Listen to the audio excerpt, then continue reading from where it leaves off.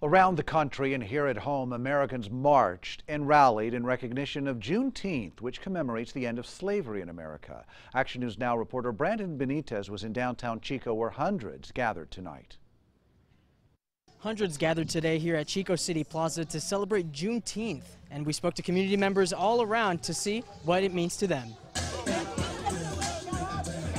This means celebration, this means happiness, this means life, new beginning, and actually togetherness. You know, we all coming together. We from different places throughout California and throughout the United States, and we're just here to fellowship and enjoy this good celebration. We want people to come and celebrate diversity with us, come and celebrate our history, and come to continue to protest police brutality. A symbolic day for many.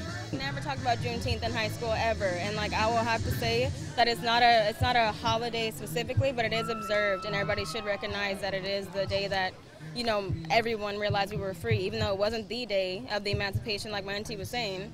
You know, it's the day that everybody realized they were free. You gave me a second chance.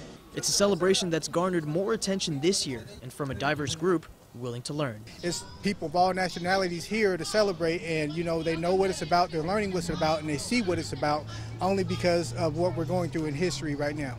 We're in a great opportunity now in America for this America that we all believe for, that everybody matters and all are inclusive. So I say let's flow with it and let's celebrate diversity.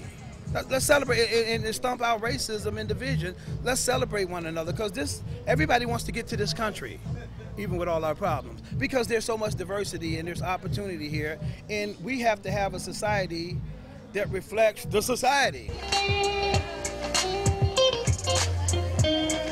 Scheduling conflicts between two different Juneteenth gatherings happened at the plaza today. Despite tensions between some of the organizers earlier today, the events, both of them, remained peaceful. In Chico, I'm Brandon Benitez, Action News Now, coverage you can count on. Organizer Vince Haney says gatherings that spread peace while calling for change in the community could become a weekly thing.